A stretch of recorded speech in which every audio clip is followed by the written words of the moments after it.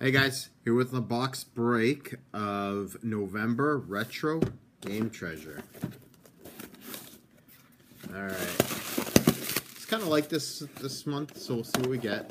First game is a Super Famicom game. I have no idea what that is. I can't read Japanese. It is Maiko Proso PVS. I don't know, I gotta check that out. I gotta play it and see what it is. It's by Atlas, so probably some kind of RPG. Next up, we got Xevious. Then we got a Sega Master System game, The Ninja. I wonder if it's complete. No instruction, but it does come with the box. Always good to have some ninjas. I think that's it, actually. Yeah, so that's it this month.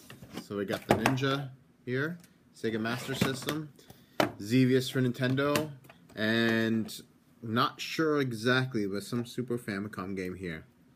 Alright guys, thanks for watching.